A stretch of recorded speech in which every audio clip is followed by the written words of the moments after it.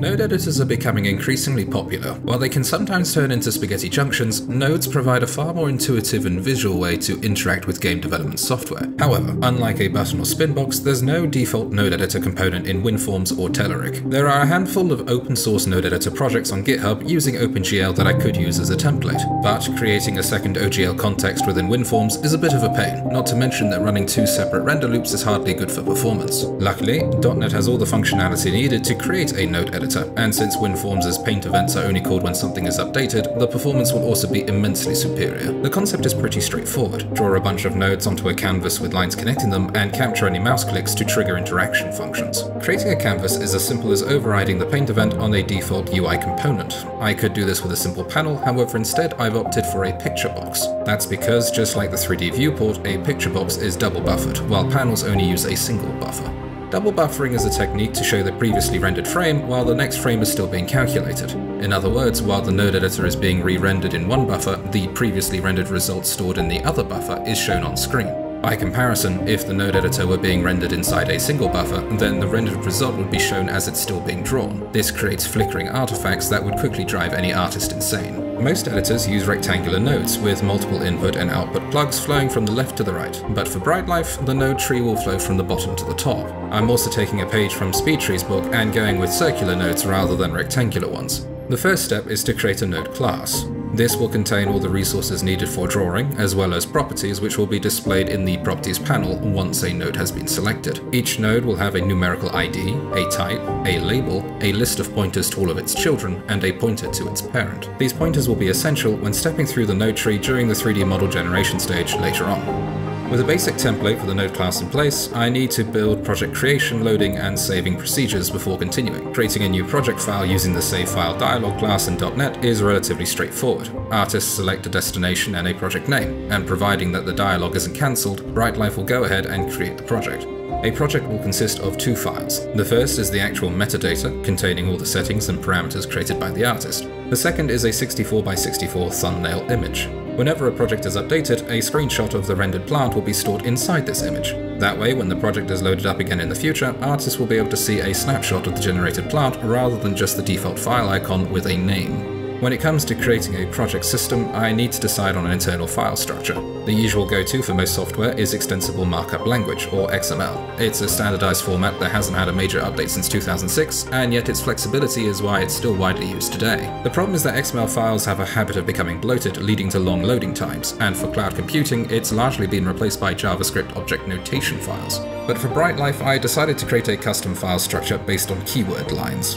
Each line within the project file starts with a keyword that tells BrightLife what type of data it can expect to find. The first line in every project will start with the keyword info, and as the name suggests, it will contain all the information about the project. The second line will start with the keyword common. This will contain various global settings of the generated plant model itself, such as the random seed number. The rest of the file will consist of data lines, each starting with alternative keywords. For the time being, the only type of data line currently being used is for nodes, and will therefore start with the keyword node. It's then followed by the properties and variables set by the user, including the type, the ID, and the IDs of any children. To keep things organized, I created a plant loader class. This takes the file path of a project and parses the contents. The parser first checks the keyword of each line and processes them depending on what it finds. For lines with a node keyword, the loader also checks the type to determine what settings it should expect to find. Each setting is stored as its own sub-keyword, followed by an equal sign, followed by the value. The parser splits the sub-keyword and the value and stores both inside a C++ map as strings. Then, when loading a specific node type, the value of the setting in the map can be queried by its sub-keyword.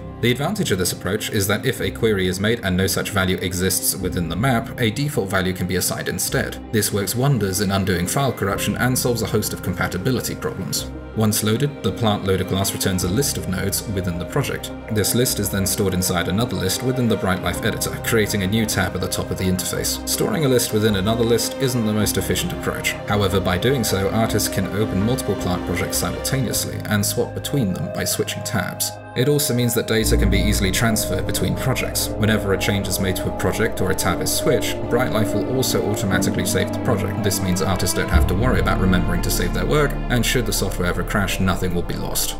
With a project creation, loading, and saving system in place, it's time to return to the node editor. BrightLife will feature a variety of different node types, however every plant always begins with just one. The seed node will determine how many plant placements should be generated, the minimum distance between each placement, and over what area they should be scattered. This means artists can generate entire patches of vegetation instead of generating just a single plant at a time. I also created a stem node that, as the name suggests, will generate the stem of a plant. It will contain the settings for shape modification and variations, stiffness for wind simulation, along with its own set of local scale and rotation parameters. As things stand, neither node is fully fleshed out, since that will happen when I get started on actual 3D geometry generation. In terms of styling, each node is represented as a circle with a colored background and a clearly defined icon. The color and the icon is unique to each node type, and to further improve clarity, an editable label is displayed underneath. I also added a subtle drop shadow to give a bit more depth.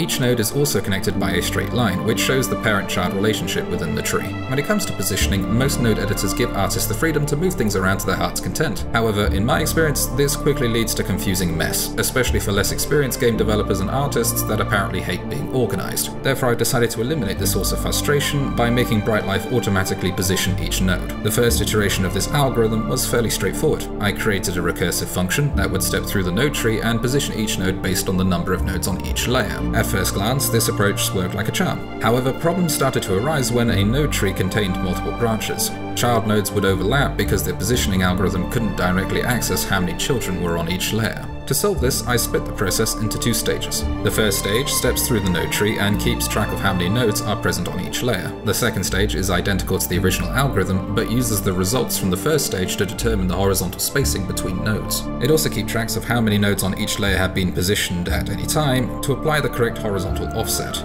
With positioning done, it's time to integrate a selection system. Determining whether an artist has clicked on a node is a simple process requiring a basic mouse down event trigger. However, introducing multi-selection capabilities is where things get a bit more complicated.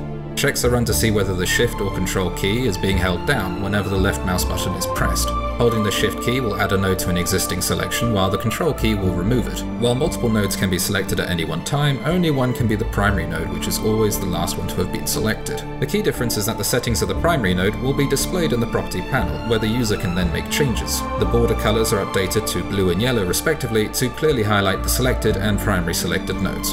Beyond a basic click select system, I also added a box tool. Artists can click and drag inside the canvas to generate a box, and upon releasing the left mouse button, all the nodes inside the box will be selected. But whenever a selection is made, the properties panel needs to be updated. In Winforms, the easy approach to building a dynamic properties panel is to just drag and drop UI components into a table grid layout, and then toggle the visibility as needed. However, this isn't scalable. Apart from having to add potentially hundreds of UI components each with their own value changed event, whenever the visibility state of a table is updated, the paint event of each component inside that table is called one by one. Needless to say, this isn't very efficient, and if too many UI elements are within the table layout, the interface begins to visibly lag. That's why I'm using something called a property grid instead. This effectively achieves the same result in terms of functionality, but it has the added advantage of drawing everything in a single paint event. Apart from the increased performance, property grids allow artists to sort settings by category and alphabetically. They also come with a pre-built search bar feature to filter for a specific parameter. To top things off, a small description panel is appended to the bottom, displaying a basic inbuilt documentation for each setting. For BrightLife, I'm using Teleric's version of the Winforms property grid, since it comes with a bit more default functionality. However, it's still not perfect and requires some additional work. Property grids contain basic UI editors like a text box and spin box for editing strings and numerical values respectively. But when working with properties like scale, which has multiple dimensions, the default spin box isn't going to cut it. I could split each dimension into its own setting, however this quickly creates clutter that goes against the principles of a sick UI. Therefore, I created a custom vector data type that can store multiple float values. I also whipped together a type converter that can pass the user input into a vector. The last step is to override the editor required and editor initialized events called by the property grid. Whenever an artist begins to edit a setting, BrightLife will check what data type is associated with it, and then determine which type of editor should be created. To complete the node editor, I added 3 buttons to each node that will only appear when hovering over them. The first is marked with a small plus symbol, and clicking on it opens up a pop-up menu where artists can browse through the entire collection of available nodes within BrightLife. Each node within the menu is categorized by plant type, and appears in alphabetical order. That way, if an artist is looking to generate a 3D mushroom, they know to use the nodes under the fungus menu item. However, artists can combine different nodes from different plant types to create crazy and wonderful vegetation. For example, there's nothing stopping someone from creating a giant mushroom with glow-in-the-dark watermelons dangling from its cap. The limit will be the artist's imagination, not the software. The second node button is simply a visibility toggle that will enable or disable the effects of a node and its children within the 3D viewport, while the third button will allow artists to delete nodes. This will also remove any children, and a prompt will be made before completing the action to prevent accidental deletions.